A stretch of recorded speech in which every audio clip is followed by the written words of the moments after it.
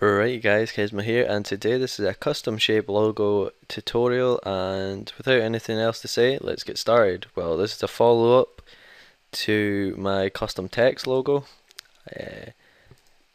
So let's get started. This is well, I've just done that wrong, so let's undo that.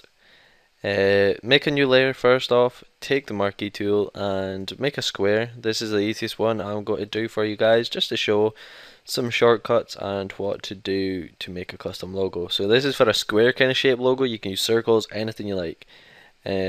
So the first thing I'm going to do is take the pen tool. Take the pen tool from one corner roughly to the other corner. That's pretty nice. So that's going through both corners. I'm going to select one side of the square and right click, make selection. OK. Back to the marquee tool, which is M for the short key, and layer via cut. This cuts the layer away, as you can see. Now we've got two sides, two layers, and I'm just going to move this one down and along by like 20 pixels. Now let's make it 10. So to do that, if you hold shift, press down or up or sideways, that's 10 pixels each time you click that direction. So now I'm going to actually quickly just select both layers, Control T, which is the transform tool, holding down shift, rotate it 45 degrees, which is about there. Click enter, back to the marquee tool. I'm actually going to make it 20 pixels of height, which you kind of need CS6 to do, or you can just gauge with your eye what looks better in any older programs that you're maybe using, like CS5. I've got both. But after you've done that, all you want to do now is select the layer that the marquee tool is over, which would be this bottom layer, and click delete. And as you can see, this just makes it kind of line through the middle, so it looks like it's cut in 3 bits now. So what I'm going to do now is, remaining on this shape, I'm going to use the marquee tool to go around, and then I'm going to copy, the right click, layer via copy. So this has got this triangle but here. I'm actually going to undo that, invert it, so you see it's white, Control T, transform tool, make it a bit smaller, so just about that. This is just roughly so you guys can see what I'm basically trying to do.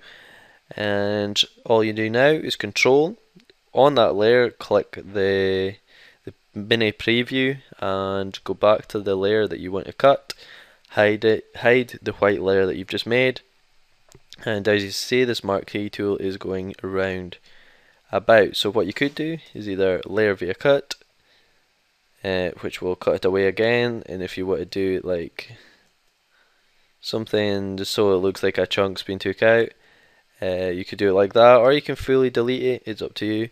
So what I'm going to do is keep it a bit like this, but I'm actually going to delete the white layer that I've just made, highlight all of them, Control T again, and move it another 45 degrees. So there you go. Now I'm going to select the marquee tool, go back to this little triangle that I've made, this one here, just so everything fits inside a box, just to make it a little nicer and clean. I'm going to delete the overhang. So as you can see, it looks like it's split and it's like an arrow coming into the side of it. You also could do something with the pen tool here. You could come inside the shape, just make a random shape here for use. Something along the lines of something random. This is just random to show you what you can do. Make selection, OK. Go to the layer you're on and delete.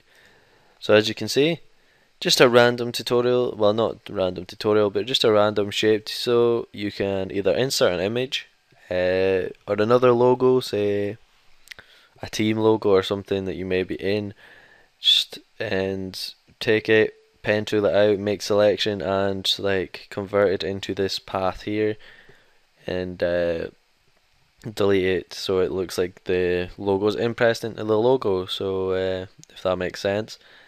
But basically the last stage before you're done is highlight them all, Control and E, which merges all the layers, and there you go. So that's your whole logo done, and stuff like that. So it's been a very quick tutorial today.